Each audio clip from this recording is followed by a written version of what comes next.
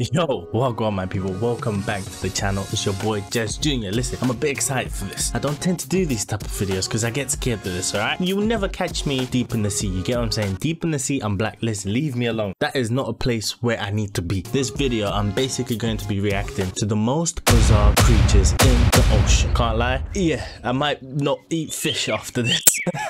But anyway, please don't forget to like, comment and subscribe. You know, that stuff really helps me out with the algorithm, so this video can get shown to other mandem, you get what I mean? So love over here, so let's not waste any time, let's get watching. Okay, let's go. Okay. There is no place on Earth more daunting and more dangerous than our oceans. Whether just below the surface, ready to pounce on unaware swimmers, or... Excuse me. That was not a fish. That was not a fish. That looked like a sea frog with spikes. I don't know what the hell that was, but legit, I'm not jiggy with that already. And we're only in 14 seconds. What is this? Or lurking in the darkest depths. Oh my god. The number of water-dwelling demons out there is nightmarishingly astounding. Menacingly named goblin sharks lie in wait, while enormous deep-sea spiders scurry along the... That's not a spider. I'm not stupid. Who do you think I am? I know that's a crab. No mistake. Witness one of these underwater monsters, and you'll never want to pull on a pair of swim trunks again. Not to mention the ever-present threat of violent great whites. So, who's ready for a quick dip? If the tentacles weren't enough to make you squirm, the sheer enormity of this creature is bound to do the trick. The aptly named giant squid is a deep-sea behemoth. Alright, let's be real here. I love calamari, alright? When I see squid, I see calamari. So we're best friends. It don't scare me because I eat this for breakfast, but let's go. With the largest ever specimen recorded by scientists stretching to a nightmarish length of almost 43 feet or 13 meters and weighing close to a ton. You would assume that agile and elusive wouldn't be the fitting adjectives to describe a beast of this size, but indeed they are, making the giant squid all the more scary. As one of the ocean's most brilliant hunters, the giant squid has the unique ability to catch prey from a whole 33 feet or 10 meters away, simply by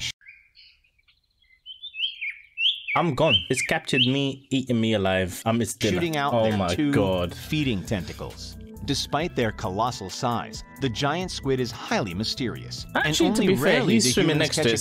That's tiny. Why? Because they live deep beneath the surface in the ocean's so-called twilight zone, at depths of between 1,000 and 2,000 feet. The goblin shark earns its title as one of the most avoidable ocean creatures.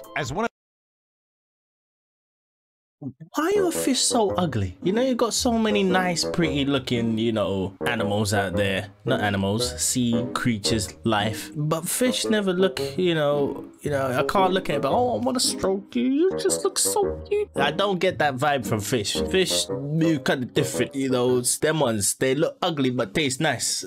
One of the older species still swimming around, and the only remaining representative of the Mitsucorinidae family, the 125-million-year-old oceanic grim reaper is essentially a living fossil, having far outlasted more famous predators. Adding to the intimidation of the obvious sword-like blade sticking out of the front of the goblin shark's head, these creatures have been spotted at up to an enormous... Look at it. It does not look real. I've not seen anything like this before. There's got to be a myth. I don't know if I can believe that. That looks like something from, you know, it looks all CGI. That don't look real to me. Show me the real thing. Show me the real thing, then I'll be scared. Otherwise, I could slap this up. Enormous lengths of 20 feet, although on average between 10 and 13 feet long is more common. Oh.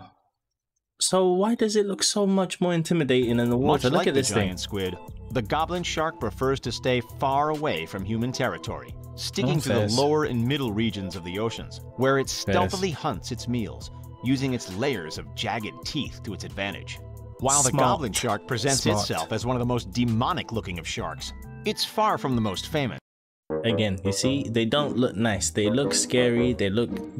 Why do we eat fish? I don't know. They just basically look like aliens to me. The closest thing to looking like an alien is something in the sea. Don't care what you say. That title, of course, goes to the great white, the species feared by the masses ever since Steven Spielberg gave us Jaws back in 1975. With about 300 teeth, arranged in a number of rows, and an unwavering carnivorous mindset, it's easy to see why. These beasts can grow to immense sizes too. Take Deep Blue for example.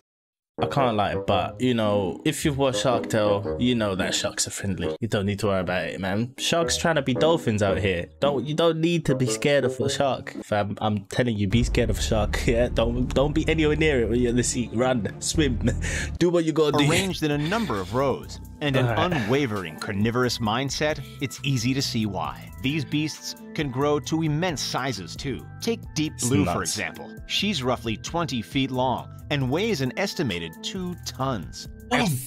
Yo, did you see the size of it next to that human being in that little cage? Oh my god, that's nuts. I can't lie to you, that's a bit.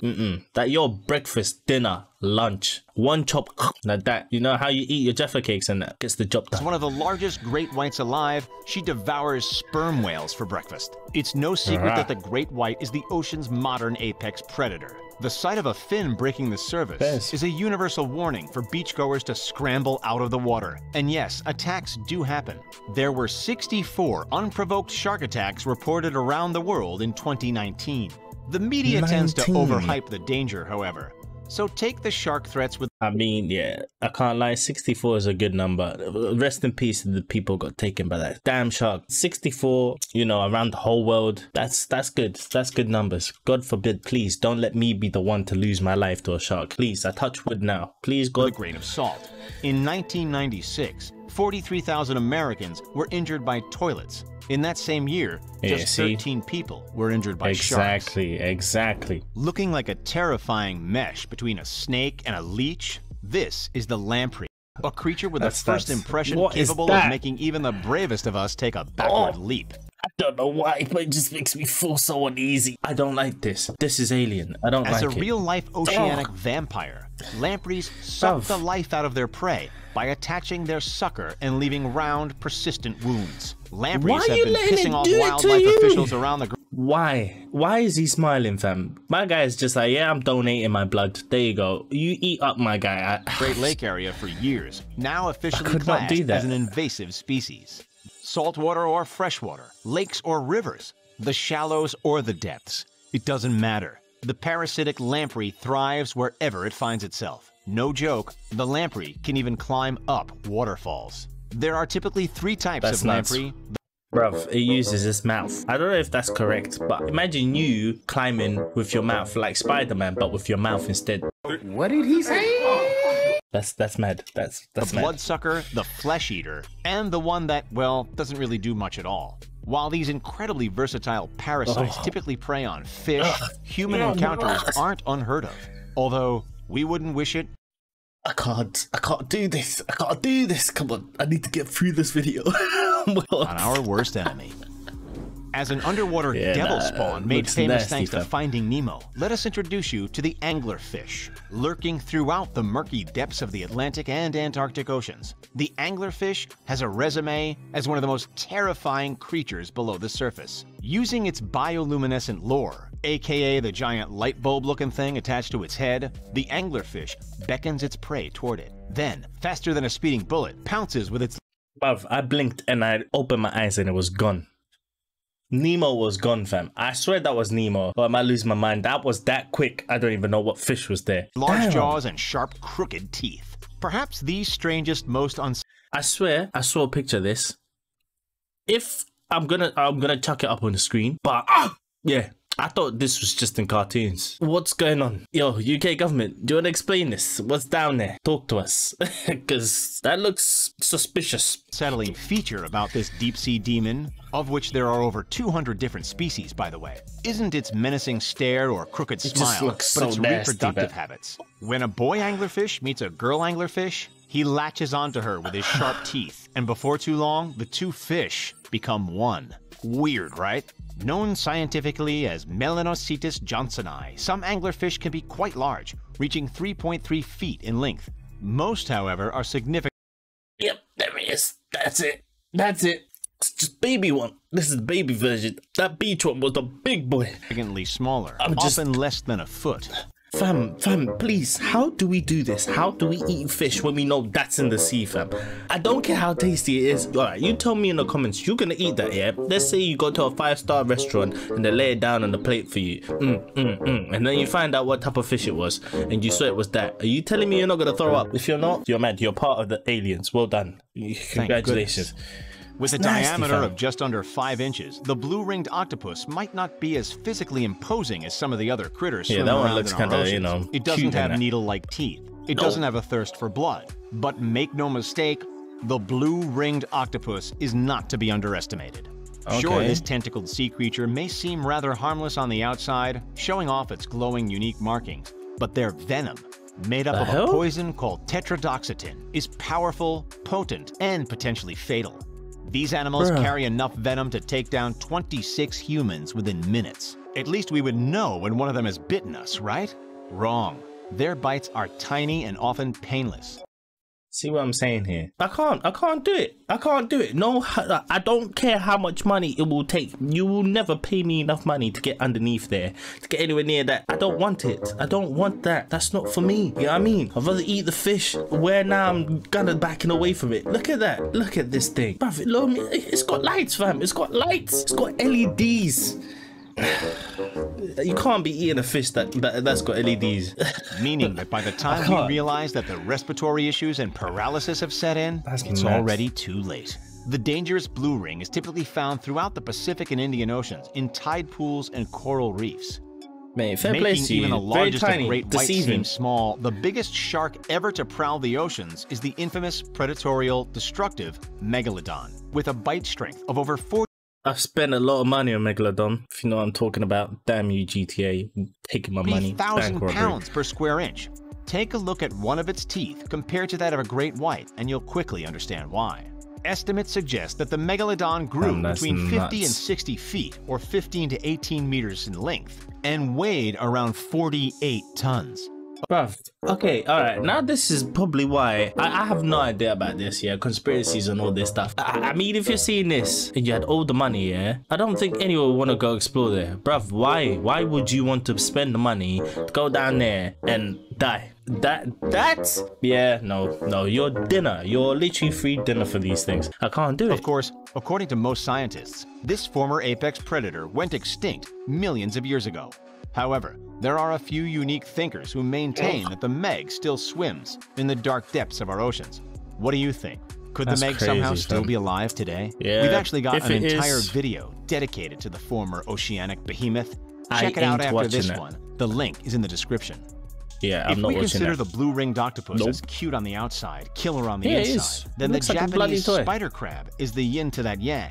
It doesn't boast paralyzing poison, and it won't be sending anybody to their premature grave, but it's one of the most hair-raising, nightmarish undersea creatures in terms of straight-up looks. The fact that the spider crab can grow up to 15 inches wide in the body with a 12-foot leg span and weigh up to 44 pounds, it's no surprise that it's considered one of the world's most intimidating sea monsters.